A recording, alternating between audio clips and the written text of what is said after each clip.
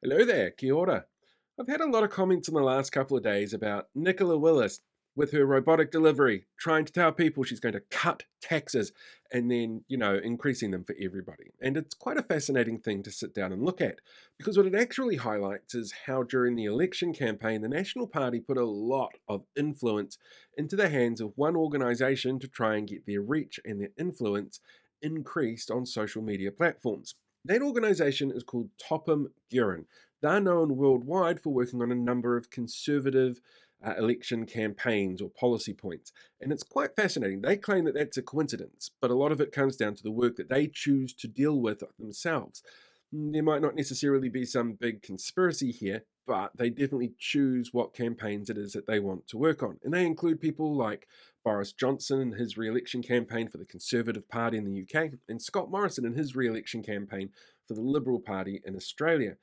They've done a few dodgy things along the way as well. Like they got fired very quickly after COVID hit in this country when they were putting out some COVID information that was seen as highly offensive to Chinese people. At the same time, or a little bit earlier, they actually got into a little bit of trouble in the UK for taking the Conservative Party's Twitter account and changing it to Fact Check UK and running the opposition into the ground with a bunch of mis and disinformation.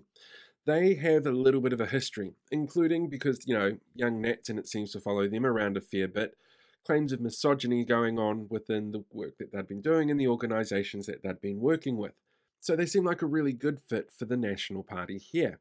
But what you see in the content that was made for the National Party here is some really interesting stuff that highlights just how hands on they would have been with the work that they're doing. You see, when it comes to creating engagement, hand movements is actually a really simple, free way of doing that.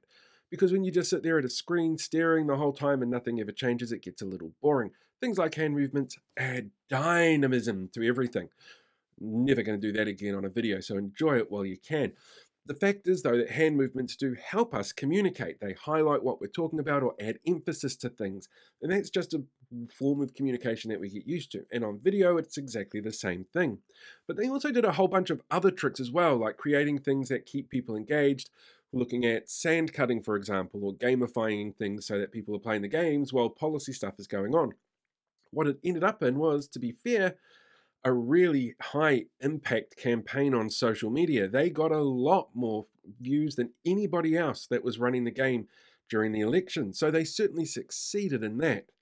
But it doesn't necessarily mean that the quality of the content is great. And at the same time, you have to remember that people like Christopher Luxon and Nicola Willis, they're not performers. They're not comfortable in front of a camera.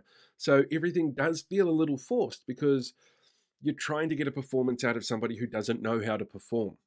Overall, though, looking at the campaign back now, which is a campaign that Topham Gurin are very proud of the outcomes that they got, it's quite interesting to see just how much effort went into trying to make sure that people viewing the campaign saw the candidates as relatable in some way. Not necessarily likable. There are some people that are just completely unlikable no matter what you do to them. But making them seem relatable is a really fascinating way to make sure that people aren't really paying attention to the policies that are going on. Because if they were, maybe they would have noted things like when they said they're going to do exactly what they're doing that people are getting angry about now. Hey, the sand cutting was fun. I guess people watched that instead and didn't really pay that much attention to the actual content of the video.